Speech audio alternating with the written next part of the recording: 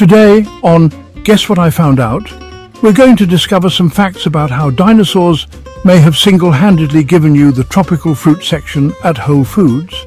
Yeah, the next time you bite into an overpriced organic papaya, you might want to thank a 70-ton farting tank called a titanosaur. You're welcome. All right, Curious George, buckle up. Because this story starts over 66 million years ago, when dinosaurs weren't just oversized chickens, they were full-time demolition crews for the Cretaceous rainforest.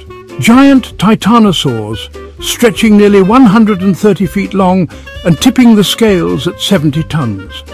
Casually bulldozed forests like your uncle with a beer belly and a riding mower. And guess what? That chaos changed everything. These giant dino bulldozers, bless their scaly hearts, constantly tore up forests for 160 million years. That's not just loitering, that's generational real estate vandalism. And plants? They adapted. Enter the angiosperms, fancy word for flowering plants who didn't come here to play. They developed something called an R selection strategy. Basically, pump out as many tiny seeds as possible and pray something survives.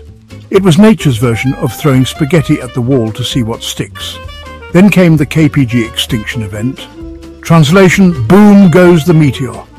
And just like that, the dinosaurs tapped out. No more forest bulldozers, no more R selection, and no more night terrors about being trampled by a thunder lizard.